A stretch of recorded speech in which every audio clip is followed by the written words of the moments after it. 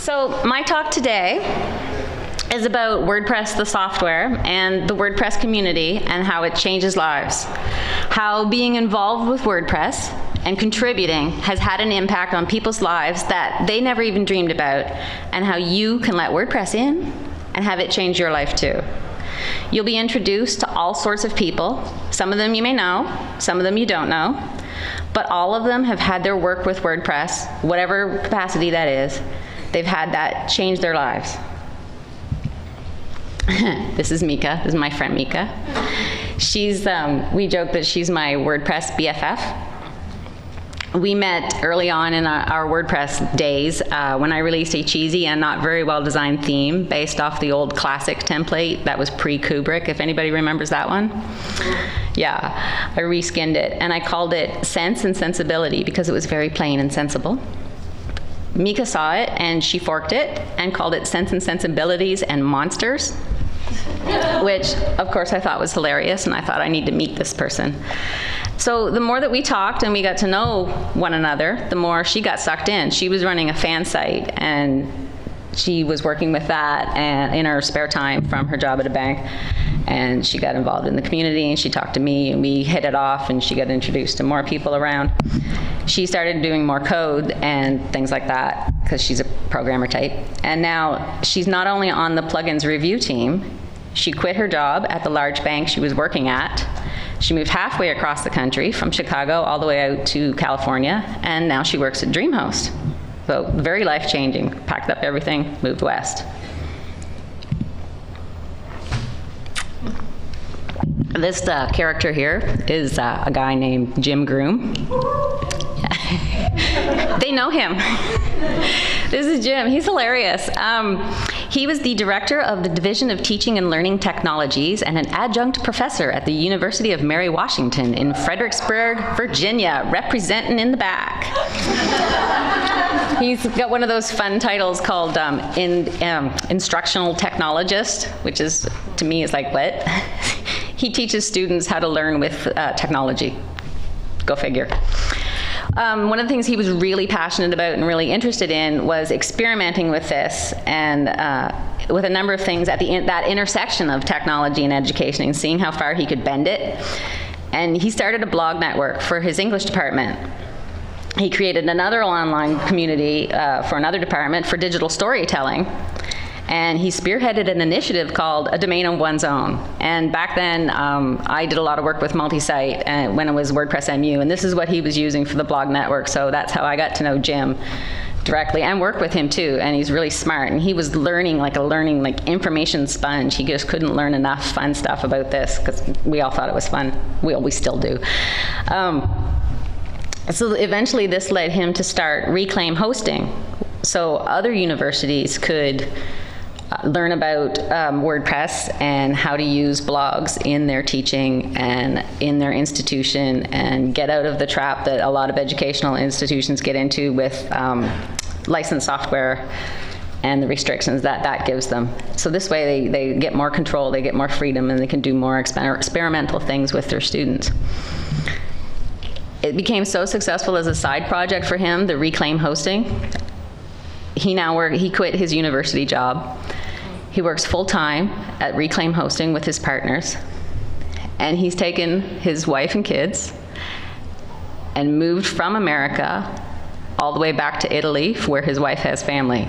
So we're just going to be jealous because he's in Italy and it is fabulous there when he posts pictures, and he gets to work remotely and helping people, universities and other people, reclaim their hosting.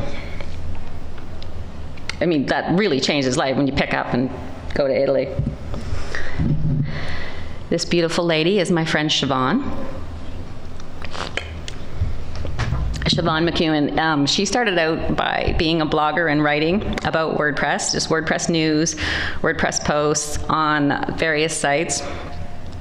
Eventually, this work that she did on all the other sites, writing about WordPress things, it led to, for her working for Audrey Capital, and she wound up writing the official history of WordPress. And I think she said that took her like a year.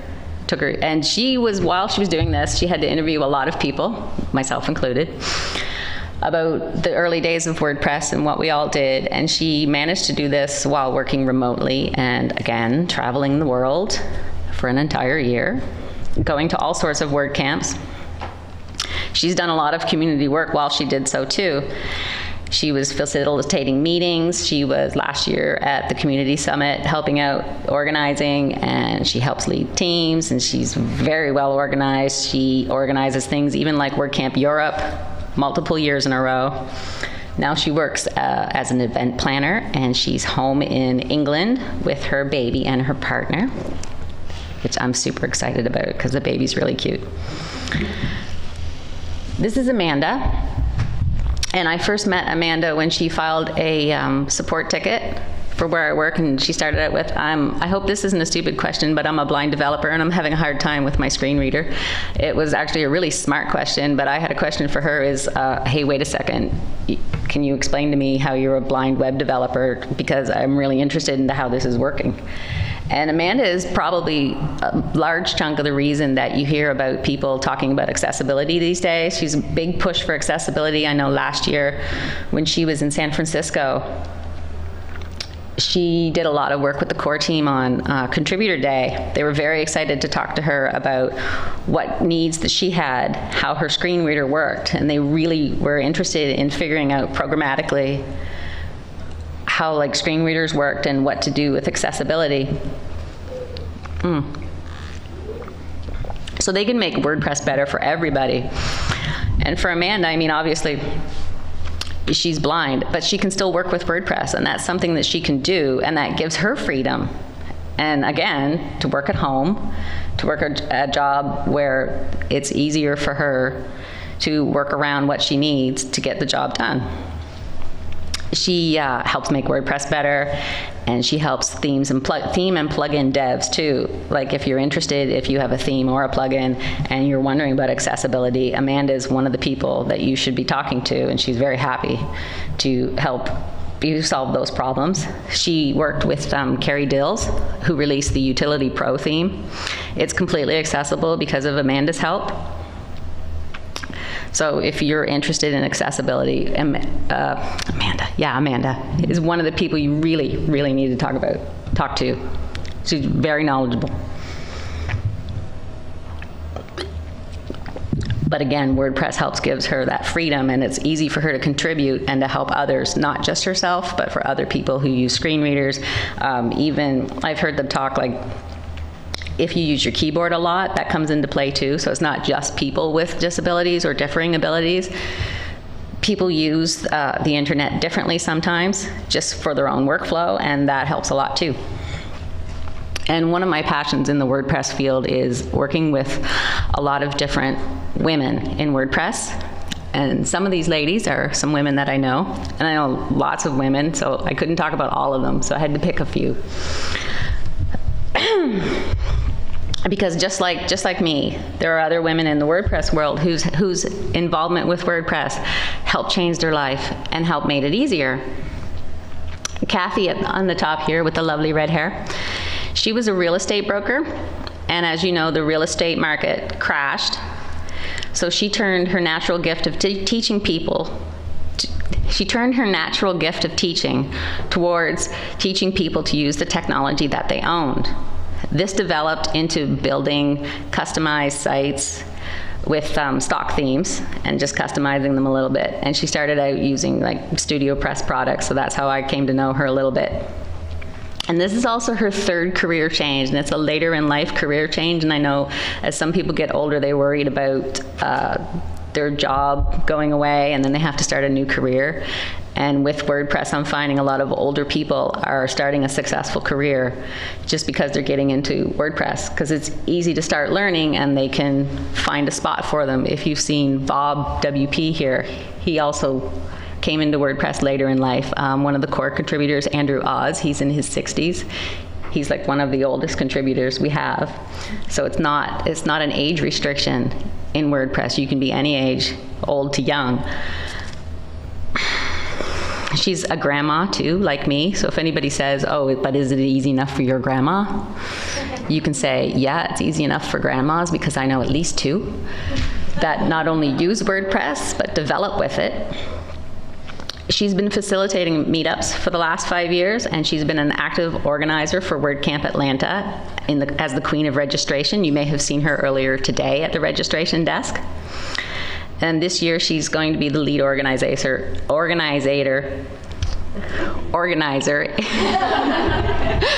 Words are hard. She's going to be the lead organizer for WordCamp Atlanta in the spring. And there's my friend Stephanie on the bottom right and in front of me. Hi, Stephanie. Stephanie, her husband first installed WordPress 1.5, so her and I are familiar with it that far back. But the first website Stephanie and her husband launched together was 2.2 or 2.02. She didn't really get involved in the community until 2014 because she thought, well, these are developers and I'm a designer. What do I have in common? And I talk to a lot of women who are like that, but WordPress is a bunch of coders and developers, and I'm a designer, and isn't it a guy thing? And I'm like, no. There's lots of, you'll find some like-minded women, and that's what Stephanie found out, because when she started dabbling in front-end dev, she's met more like-minded women, then she feels that connection. And I know I talk to Stephanie almost every day now, because we have a Ladies of WordPress Slack channel where a lot of us hang out and support each other.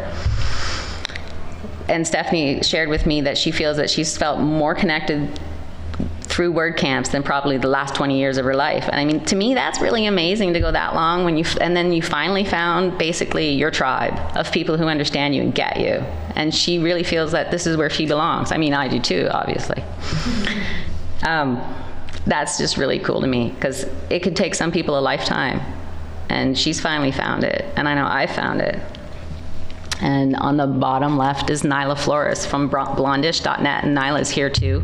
And I know Nyla's written on her blog about how much her life has changed because of WordPress, helping her to provide for her son. She's a single parent, and it's helped her be able to spend more time with him and have a job where she can have her time available and work around his school schedule and be there for him and be supportive and still provide for him. And for a lot of people, that's super important, and you don't always get that. But WordPress is the kind of software and involvement and the job and ecosystem where it's so flexible. You can get up and work at 8 o'clock, 5 o'clock in the morning in your pajamas if you want to, which I have sometimes done, not at 5 a.m., but maybe 7 till maybe lunch, and then I'll get dressed. So if you're thinking, is there a place for me? Here's some examples of women who are maybe just like you, and they've done it, and you can do it too.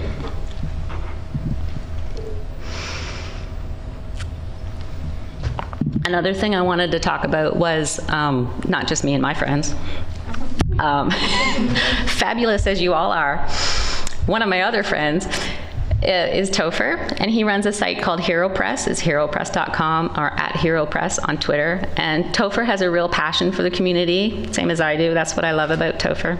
He's got this big, caring heart, and he loves to hear people's stories. And that's why he built HeroPress, was to invite people to write an essay in their own words that tells the public and the rest of the WordPress community exactly how WordPress is affecting their lives. He has people from all over the world, people in places like Egypt that are being bombed out of their homes, but who can still contribute to WordPress in some way, and who are using WordPress to help get word out, get people running up with jobs. People he went to Pune, India, and he saw firsthand the WordPress community there and how it is literally changing people's lives for the better, just in how quick they can get up and running with something like WordPress, and how they can find jobs and find work and make a difference in their lives. And I really, if you like these kinds of stories, you really need to go check out his blog and read that. See, and that's great about WordPress. It's not just self-promotion. We can promote other people too who are doing some really great work. Now, this is Rebecca Gill, and this is funny, because she's an SEO expert. She owns Web Savvy Marketing. She does web design, development, search engine optimization, and she sells themes, and she employs a number of people. So she's this nice businesswoman. She came to my rescue when I was flying back home from Denver a couple years ago, and I got caught in those tornadoes across the Midwest, and they grounded all the flights. And we didn't get on a rebooked flight, so we were stuck in Detroit for 3 days, except my luggage went home without me. So I was 3 days in Detroit with no luggage, just my purse. So I was tweeting, and she drove almost an hour to come pick me up out of her busy day. She'd never met me before. She just briefly knew me online, and I just tweeted, does anybody live near here, and can somebody please just drive me to Target to buy clean underwear? And she did. And to me, that's this connection with our community, that we're so willing to help people out in times of need, even if they're really small, like I gotta go to Target, you know? And then she took us out we just needed some food, so we found this like hole in the wall, dinky Chinese place that was really good food, but like, you know, had like 8 seats in the whole place. It was great. And we still talk about this because it's just like, this is the funniest story. And I put that in here because it's not just sometimes how WordPress changes one person's lives. It's somebody else in the WordPress community that can help you with your life if you need them. And you know, she's affecting change even just a small way, but she'll do that. It just shows to the generous spirit and the nature of the people in our community. And that's why I wanted to also mention Kim Parcell. She passed away late last year. And we found out just in the new year. And I wanted to mention Kim because she was just beginning to have a serious impact on WordPress as a whole. And you can see a lot of her work in the developer's handbook and in the developer's reference site. It wasn't just her who did the work. I mean, there was a team of people, but she was a real driving force behind that. And they seriously miss her on the team. She laid that foundation for all the developer notes that you see now and the standards that are being set so that the work can continue to be done and be followed, so it's easier for new developers to come along and learn WordPress. And not just in core, but in greater community. She became well known as WP Mom, and that's a hashtag her and I both used on Twitter, because we felt sometimes the community itself needs a little bit of caring and a little bit of momming, and she did a really good job on that. And we've helped that hashtag live on. So like when somebody else in the community needs a hug, they're having a hard day, they will literally tag like, I need WP Mom today, and somebody will answer and say, what do you need? Do you need a virtual hug? Do you need a shoulder? Do you want to talk to me privately? What's going on? I understand, buddy. And that's part of her legacy, see? Like, and even if you just needed to keep somebody else in line, that's the kind of thing, because she didn't tolerate some of the BS. So she would tell people, and nicely, but you felt it. And not only Kim, but we also lost Alex King. And this is him very happy with his daughter. Alex passed away earlier this year. And I know WordPress changed Alex's life, but really, Alex changed WordPress. And I'm not sure if I ever told him this, because I knew him well enough to say hi in passing, and he knew me, and he knew of me, and I knew of him. But in my early days when I was learning how to build themes, his blog was one of the first WordPress-related blogs that I read. And remember, we would have a blog roll widget, and there was a couple of links in it, and his was one of the links. And I just kept referring back to it to learn this thing called WordPress. And if you think about it, if I hadn't have read his blog, I wouldn't have started themes. I wouldn't have released a theme. I would have never met Mika. Mika wouldn't have done the other theme, and who knows what would have happened, right? It's just like a ripply butterfly effect. And I don't think Alex ever knew what an impact he'd had on my life, or a lot of people's lives, really. And not only just that, he did that ubiquitous sharing icon that we all see, and I didn't know that was his design until after. And it's like, wow, we see that, we don't even think about using it, and then every time you use that share icon, you can think of Alex. So it's these ripples that we see all over the community, the generosity that ripples outward, the helping hands and the sharing like we do online at WordCamps big and small. Even if you're actively involved right now, I can tell you that your work is influencing someone somewhere. You may feel like you're typing into a void, but it helps, because somebody's reading it and you don't even know. You may not know it for a while, and you may never know, but what you do has an impact. It reminds me of a friendly corporate guy that I met at WordCamp Chicago back in somewhere like 2010. Didn't even know who he was, real quiet, sat in the back. He said thanks, and that was it. And I was like, okay, they seem kind of corporately and out of place, but okay. Turns out it was Chris Lemma, right before he got into WordPress. And it was that spirit of openness and sharing and the information that we freely gave and he couldn't believe the ticket price. It was, $40, really? And they're just telling people this and not charging extra? He couldn't believe it. That was the kind of thing that made him want to join in. And he's changed the WordPress business community for the better. And it's really helped it grow up, and I've seen this a lot in the past year.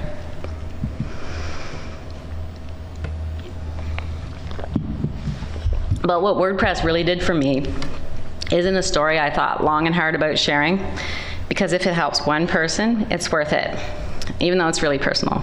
I don't always talk about this. I haven't talked about it publicly too much. It's more of a private story, but something kept niggling at me that I had to tell the story. In early 2007, I was diagnosed with stage 0 cervical cancer. It was very early, and it has a highly successful survival rate when caught early, 95%. Obviously, I'm standing here, so I survived. However, this also meant undergoing major abdominal surgery. It was a week before my birthday. This is me still recovering. And they had to remove my cervix and my uterus. Considering my grandmother also died from uterine cancer, everybody thought this was a prudent thing to do. But I was a stay-at-home mom. I was a stay-at-home homeschooling mom, highly involved in raising my 4 children.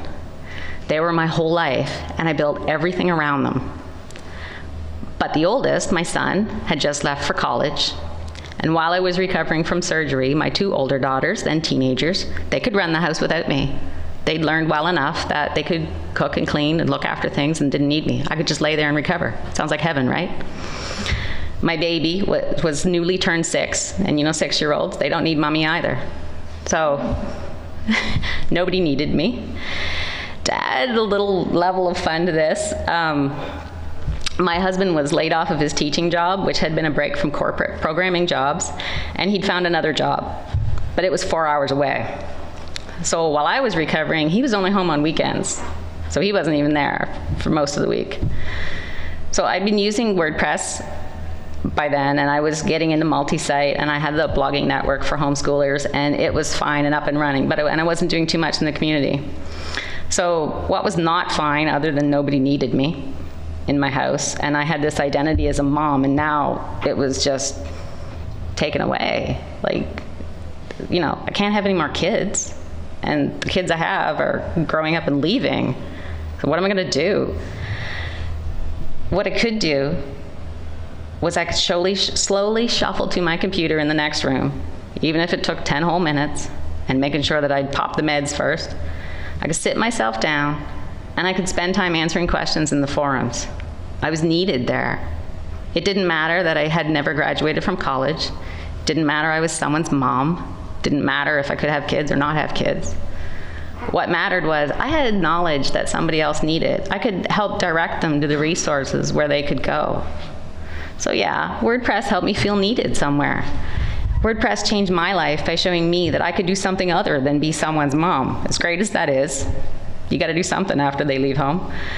And that's an awesome thing on its own, but when they start leaving the nest, you have to have something else to do. WordPress was something that was easy to start learning, and it made it easy to share what I did know. And I was accepted on my merits, and that made a huge difference for me. It's my loving and long-suffering and patient husband. Eventually, our family found a new house near my husband's new job. Another kid went off to college, and one day my husband came home and said, "How fast can you ramp up being a WordPress freelancer?" Because WordPress changed his life too. What was my hobby turned into a job, and then turned into a job for him too. He started out joking that maybe someday I could work full time, and then he can be the house spouse. Because up to that point, he worked, and then I was the home, housewife, and now today, this year, we've had that reality. After working full-time with me as a freelancer and within Copyblogger, the company that I work for now, Ron has now semi-retired, and I'm the breadwinner. So it's completely changed from when we started.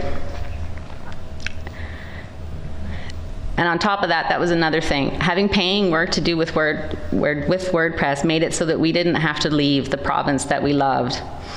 In an area in high unemployment, when we were freelancers, we were booked solid. Like, we have people leaving our province to go move out west for work and then to come home with their families every 2 weeks to spend the weekend and then go back out west for work again, because there's that little work where we live. So we freelanced for a while, and then we both got hired by Studio Press, which then merged with Copyblogger, and now has become Rainmaker Digital. And it was a lot of hard work, but WordPress helped make that happen for us. And although as someone who did introduce their programming spouse to WordPress, I kind of need to warn you that he could eventually outshine your own accomplishments. So we have like a small support group of WordPress spouses working together, but sometimes we just call it therapy. So this isn't just an excuse to show you my grandkids, as beautiful as they are. They're also learning about WordPress. We're working on the next generation, and this isn't, they are living in a world where anything's possible with WordPress. They have a platform that gives them the freedom and the liberty to continue with whatever dreams they hold, even if they just use it as a blogging platform. And I'm seeing more and more kids here today and at more WordCamps, and that makes me super happy. For that means WordPress will be around for a long time to come. From different walks of life with different backgrounds, when we all come together, we create this patchwork of community, sort of like a quilt. It's not one that's finished, but one where each piece in the quilt, each person has a place and a spot to be, so the whole is complete and functional and beautiful. And I hear stories all the time from people who think that for whatever reason they might not fit in. But I hear from many more people how WordPress is one of the few things that fits in their lives. People who have long-term chronic illnesses, people with differing abilities, people who have medical conditions that they feel holds them back from holding down what we would call a normal job, or they've had to overcome some sort of hardships in their personal life. All of these people have found our community welcoming who they are and where they are. Everyone has had something to give, and they found a place to feel where they belong. And you can be a part of this too. Now, Sunday, we will have a contributor day, and even if you have no idea how you can help, if you're anyways interested, you should really go. One of us will be there, and we will help you find a spot and a way to start. There's all these teams. I know it's a double of the team, but there's like plugins, themes, core, new user community, support, and documentation, training, WordCamps, videos from WordCamps, putting stuff up on WordPress.tv.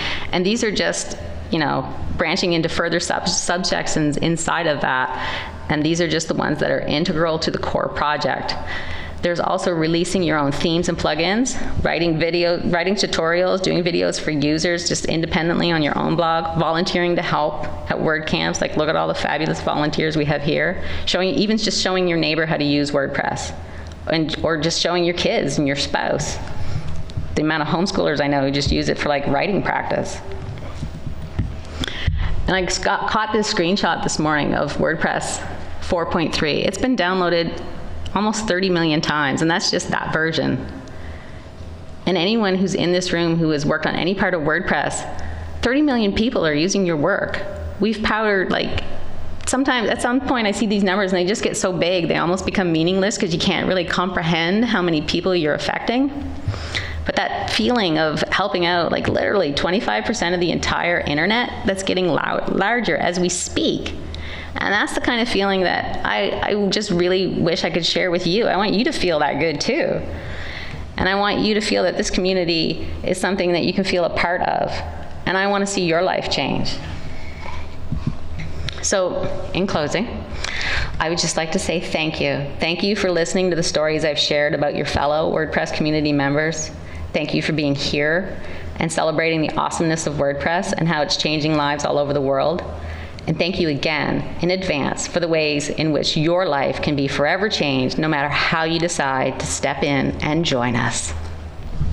Thank you.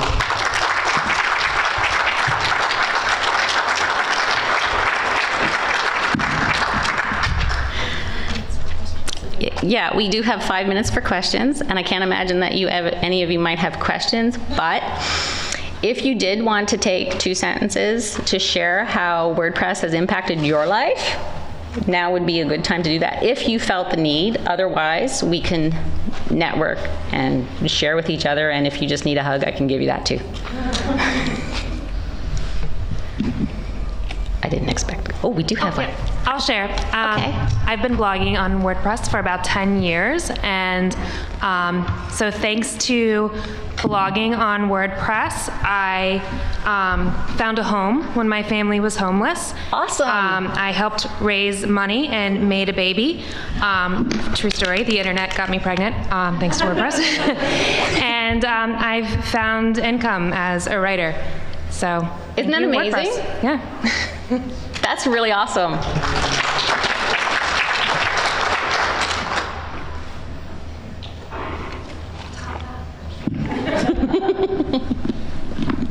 Okay, we can talk amongst ourselves. But see, WordPress is awesome. It's changed my life. There's like 2 rows of people up front. Everybody's changed their lives. And like it's like I always say, it's like the weirdest family reunion you ever go to. So yeah. The awesomest, yeah. There's no like weird Uncle Jerry or anything. That's too gross. And he said We good? Yeah, thank you very much, Andrea.